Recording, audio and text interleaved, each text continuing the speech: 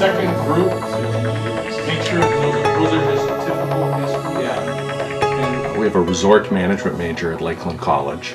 It's a part of the business administration division, so there's a core of business courses, accounting, economics, management, etc.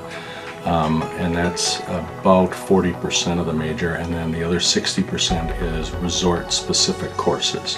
But the students that go into this major usually have more interest in probably dealing with customers and with other people in general. We find people that want to interact with other people. We also find a lot of students that get into this because I think the major gives them a lot of opportunities for pretty much travel, and I think a lot of students nowadays have an interest in that.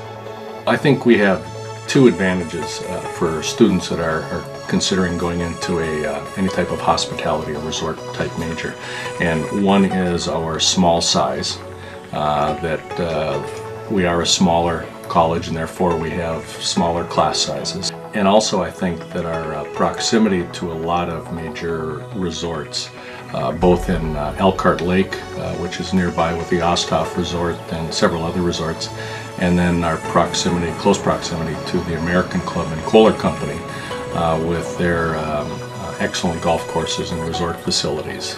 Those are probably the two reasons why I would consider going to Lakeland College.